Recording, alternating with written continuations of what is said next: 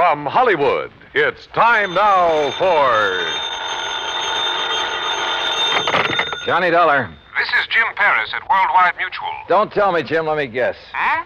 What are you talking about? The reason you called me, I can smell the smoke all the way over here at my apartment. Oh, Also, I heard something about the fire on a news broadcast a few minutes ago. Yes. Somewhere out on Albany Avenue, he said. Yes, it's the cash and save market over the other side of town. And since your company insured it, you want me to go over and take a look. A good look, Johnny. You thinking of possible arson? I am. Okay, why? That store is just one of a chain. Hartford, Boston, Providence, Springfield, Lowell. Yeah, I see. But how does that make it arson? This is the fourth one to go up in as many weeks. Oh. The outfit that owns them having financial troubles? The outfit that owns them is one man. Oh. John Wakefield Carson. Then I repeat my question. Johnny, if he is burning up his own markets, if you can prove it, you can save our company a lot of money. That might cost you a lot of money, Jim. What do you mean? Wait till you see my expense account.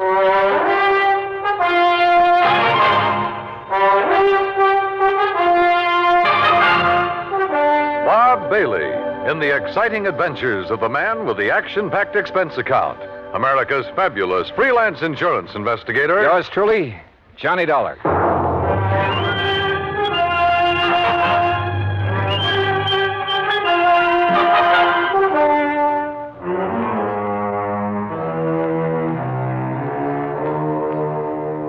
Expense account submitted by Special Investigator Johnny Dollar to the Worldwide Mutual Insurance Company, Home Office, Hartford, Connecticut. Following is an account of expenses incurred during my investigation of the Carson arson matter.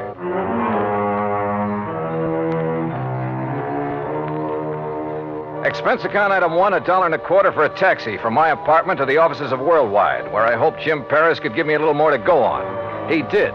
Very little.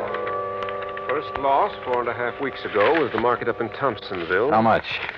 Loss in Thompsonville, $41,204. That was the smallest one in the chain. Uh-huh. The following week, the one over in Fall River burned to the ground. And the claim on that? Some $58,000. Nothing odd about that much dough. And the loss in Lowell was a bit over $64,000. How much the claim will be on this one here in Hartford remains to be seen. How much coverage does he have on it? Around $100,000, I believe. Yes, $106,000. Well, then that's probably what he's going to claim. Look, you can still see the smoke out there. Yes, and the telephone report I just got says it looks like a total loss. Will you go over and take a look at it? John Wakefield Carson. That's right. His office is up in Boston. That's where his newest, biggest market is. Oh, how much insurance on that one? Nearly $500,000. It's one of the largest, most modern And supermarkets. I'd better get over and see him in a hurry. Hmm? You want me to get there before that one goes up, don't you?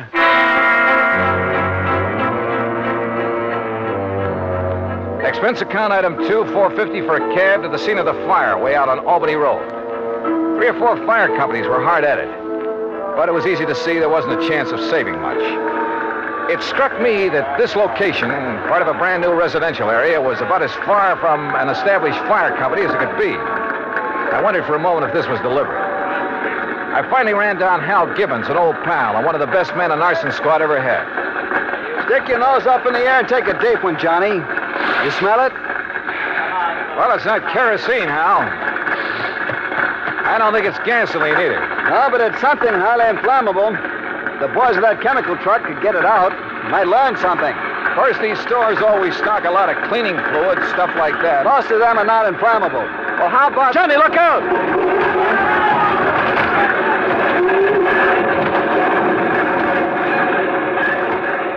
Golly. Hey, maybe we better move back a ways. Yeah. Must have got a pretty big start on the fireman, Hal. Sure, because it's so far out. It's like the markets in Thompsonville and Fall River. And Lowell, too. Oh? Kind of makes you wonder, doesn't it? At this point, I'm more than just wondering, Johnny. Have you come up with anything? Those other towns are out of my bailiwick, but I know all the boys in the departments. Have they come up with anything? No, and that's why I feel I've got to get the first lead, if there is one, right here. Has old man Carson showed up? No, not during any of the fires. He just sits calmly in his office in Boston, mutters something philosophical about the vagaries of fortune, and lets it go at that. And files a big fat insurance claim. I think I want to see that guy, Carson. I don't think it'll do you any good, but go to it. Know anything about his financial situation? He's loaded. Multi-millionaire. And boy, what a queer one. What's that mean? A regular nut. Always quoting Shakespeare, the Bible, poetry, but a good businessman. You sure he hasn't got some big investments, something like that went bad on him recently? I'm sure. There has to be some reason. Get back, I tell you. You gotta stay back of the line. You want to keep your job, you tell your chief I'm here, and I want to know why this fire got out of hand. Well, who's that? Now, look, miss, I got orders. Don't choke on them. It's all right, Jerry. I'll take care of her. Whatever you say, Mr. Gibbons, but I got orders. It's okay. Well, Miss Carson, it looks like you're losing another market. This is the fourth one and a little over a... Say, don't I know you? I'm afraid I haven't had the pleasure. Miss Margaret Carson, this is Johnny Dollar. The insurance investigator. Good. Now maybe we'll get somewhere. Oh, this is... Walter. Walter! Yes, Margaret? My fiancé, Mr. Dollar. Walter Smitten. Smitten? Hello, Walter. Mr. Gibbon? Walter handles the legal end of things for Dad. Oh, I see. Next president of the company, Walter? I? In the grocery business? Oh, no, sir, thank you. The legal end is enough for me. Well, what do you think about these fires? 4 in a row.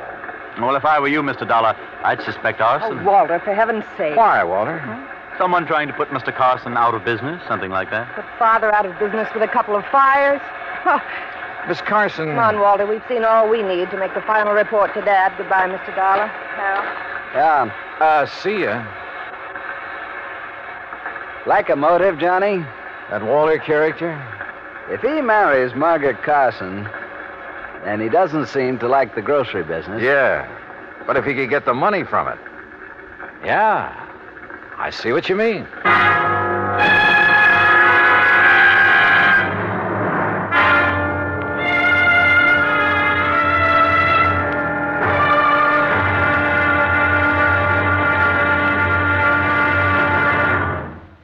Act 2 of yours truly, Johnny Dollar, in a moment. Our flag now numbers 50 stars, and behind each star there stands yet another flag representing one of the 50 states.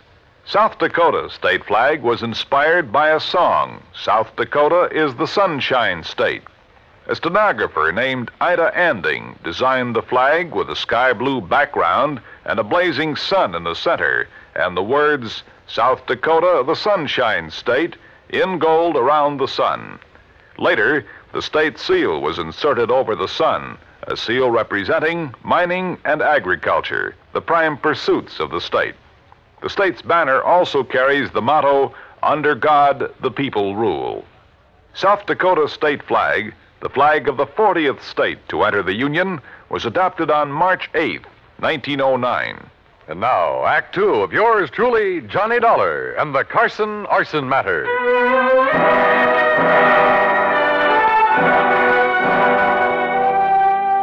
Expense account item 3, 20 cents, phone call from a booth near the scene of the fire.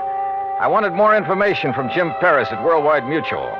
Information about the policies covering the 13 cash and save markets, 4 of which had recently gone up in flames. I waited in the phone booth until Jim called me back. Johnny Dollar. Jim here. Oh, good. All right, here's the list of markets, Johnny, in the order of insurance coverage, starting with the smallest amount. Go ahead. Thompsonville, Fall River, Lowell, Hartford. That's the same order in which they burned. Exactly. Okay. Which remaining store has the next biggest coverage? Salem. Okay, I'll start with Salem. What are you thinking of, Johnny? It's just a hunch, Jim, but... Well, I'll call you later.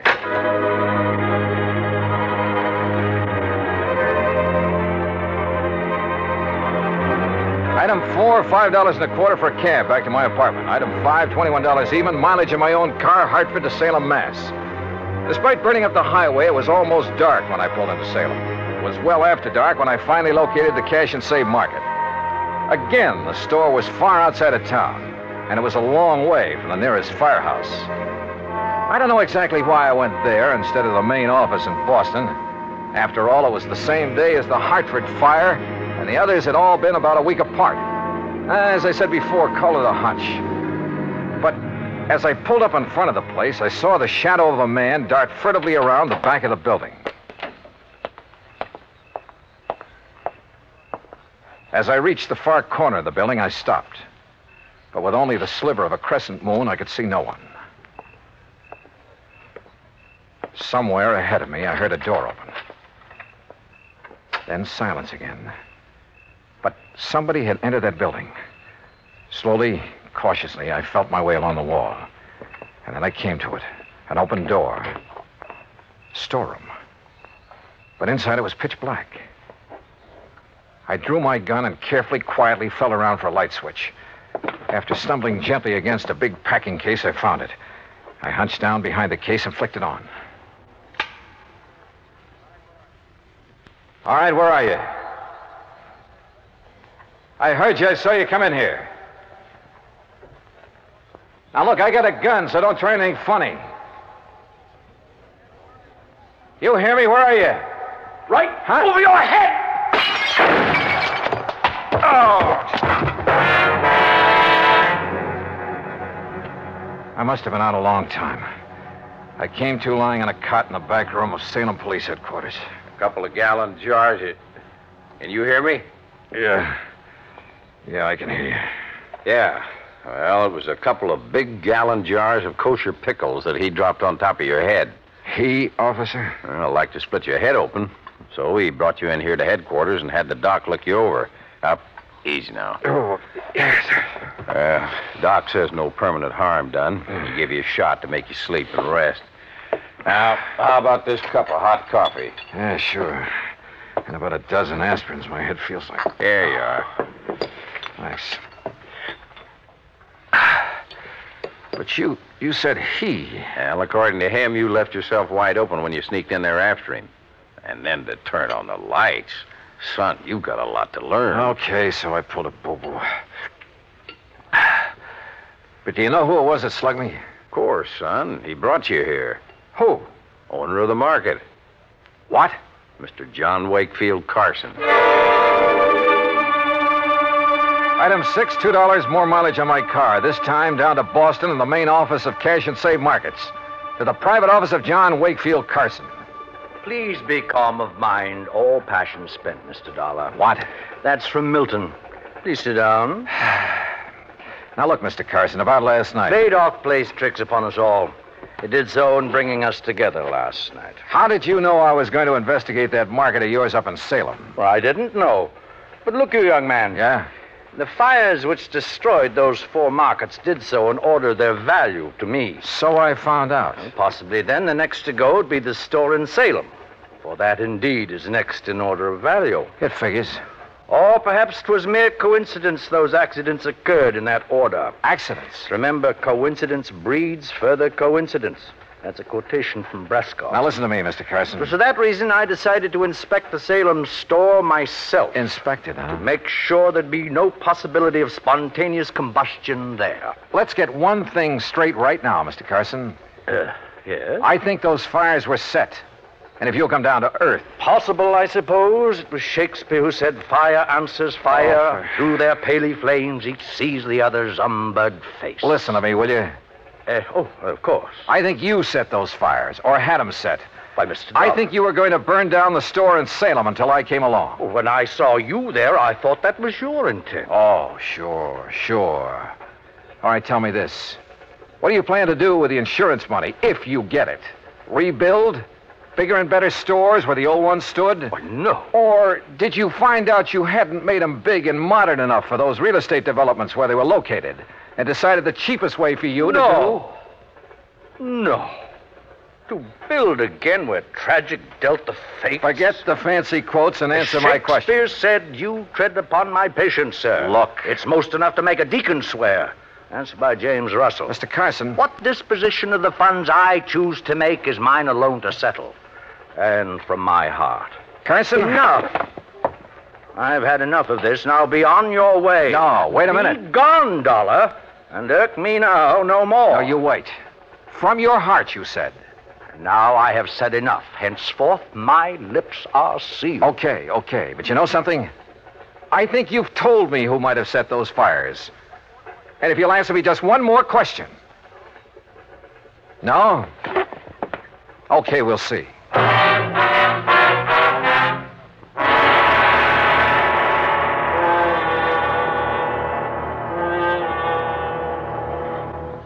Act 3 of yours truly, Johnny Dollar, in a moment. Sometimes we may wonder why a football team doesn't quit playing and walk off the field when it finds itself 50 points behind with only a few minutes of play to go. What is that indomitable spirit that fills men with hope and keeps them going in spite of terrific odds? Keeps them going just to play the game according to the rules, just to get the job done as well as they know how. This kind of spirit pervaded the feelings of heavy bomber crews of the 9th Air Force on that day of glory, August 1st, 1943, the day of one of the most secretly planned surprise bombing missions of World War II, the day of the low-level attack on the Romanian oil refineries at Ploiești. More than 170 B-24 heavily loaded bombers took off in a swirl of red dust from Benghazi, Libya, to bomb a highly defended priority target. The element of surprise in the low-level attack was to be one of their greatest weapons. But things went wrong from the start. 3 planes exploded during takeoff operations. 11 more aborted due to engine trouble. Of those that reached the target area, less than 1/3 returned to home base. The leaders of the mission encountered navigation difficulties and difficulty in identifying the specific targets. And due to the loss of that elemental hope, surprise, they also encountered devastating enemy firepower from flak and fighters. The mission was partially successful, but a horrifying experience. 5 medals of honor were awarded to the heroes of the Ploiești raid for valorous action above and beyond the call of duty. At any time, the men would have been justified in turning back. But they had a code of conduct that made them want to see the unequal game through to the end. It was a job that had to be done, a charge of the Light Brigade in the air as they flew down the Valley of Death to glory. And now, Act 3 of yours truly, Johnny Dollar, and the Carson Arson matter.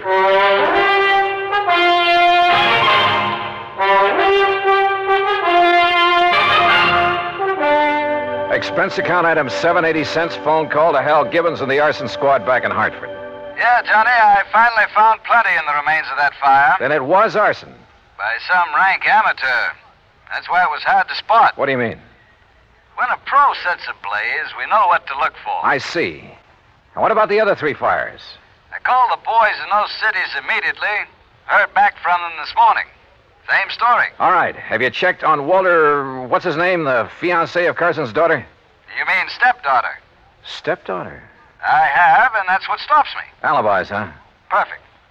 Walter Smitten couldn't possibly have started those fires. I didn't think so. Huh? Now, that boy may call himself a lawyer, Hal, but he just hasn't the nerve, the gumption. But who else? He stands to benefit if he marries Margaret Carson. And surely you don't think Carson himself... Johnny? Call the Boston police, will you? Have them meet me at Carson's office. What for? Maybe to make an arrest. Do that for me, will you?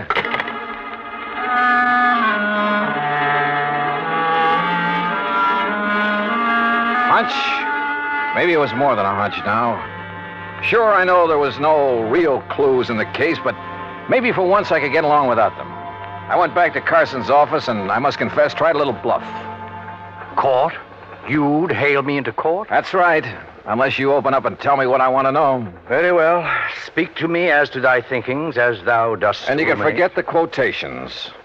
Walter Smitten is your lawyer, isn't he? A timid but an eager lad who saved me many a fall. You like him? Like a son. I would he were my son. For as the Bible says, a wise son maketh a happy... All right. Oh, yes. You have a stepdaughter, Margaret. Alas, I have. Okay. Now, who is to get the insurance money you may collect? Well, that, sir, is none of your concern. You going to talk now, Mr. Carson, But or in it's a court? family matter. Who gets it? I pledged to my wife before she died that Margaret would have all monies from any profit, any monetary gain of any kind, of any of my ventures. That would include the insurance money. I see. That, Mr. Dollar, was my pledge, and oh, how I have rued it. Why do you say that?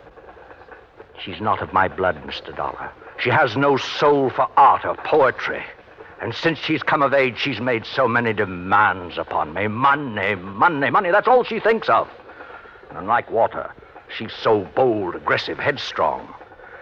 Were it not for Walter, I'd mistrust her every move. But if he's in love with her... Because she demands he be. And why? So she can use his legal guidance in her fight to take this business away from me. All right, Mr. Carson. I haven't notified the authorities yet, but I found proof that Margaret is the one who started those fires. You what? And you've just told me why. Because the money would go to her. Oh, Mr. Dollar, I'm glad. I've suspected, yes, but because of family honor. No, I'm glad you have proof. At long last, it will take her. Take this millstone from about my neck. Proof, huh? Margaret. Well, Dollar, you'll never live to tell the authorities. Margaret, that gun. Unless you'd like to make a deal, Johnny. Could be worth a lot of money to you. I'd even promise not to set any more fires. Oh, you were right, Mr. Dollar. Unless I'm mistaken, Margaret, the man who just came in... What man? Who heard your little confession is from the police department. You trying to make me look around so you can grab for this gun? Oh, no. Fact remains, he's standing right in back of you. That's right, Margaret. What? No! Oh, my hand! My hand! Oh, my hand! How sharper than a serpent's tooth is an ungrateful child.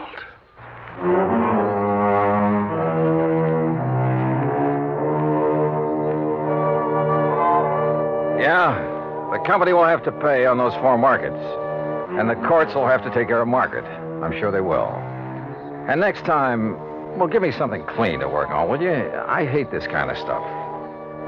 Expense account total, including the trip home, $56.90.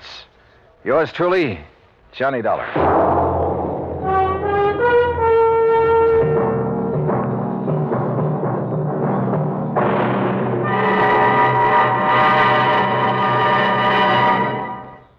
Our star will return in just a moment.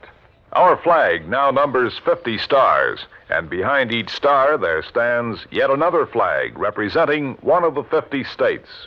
Oklahoma's state flag depicts an Osage warrior's circular buckskin shield from which hang 7 eagle feathers. Across the shield is the Indian's calumet, or pipe of peace, crossed with the white man's peace symbol, the olive branch. On the shield are small crosses, the Indian's graphic sign for stars, indicating lofty ideals or a purpose for high endeavor. The background of the flag is a field of blue, the blue of the Oklahoma sky, signifying loyalty and devotion. The important symbols, however, are the calumet and the olive branch. These override the shield, the symbol of war, and bespeak a predominant love of peace by a united people. Oklahoma's state flag, the flag of the 46th state to enter the Union, was adopted on April 2nd, 1925. Now, here's our star to tell you about next week's story. Next week, the Rolling Stone matter. Remember that old saying about a rolling stone? Well, it applies here, with a vengeance. Join us, won't you? Yours truly, Johnny Dollar.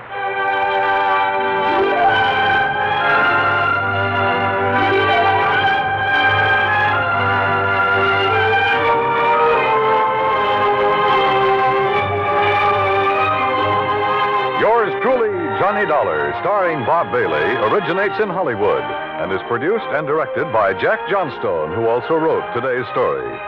Heard in our cast were Virginia Gregg, Byron Kane, Harry Bartell, Jack Edwards, Joe Kearns, and Forrest Lewis. Be sure to join us next week, same time and station, for another exciting story of yours truly, Johnny Dollar.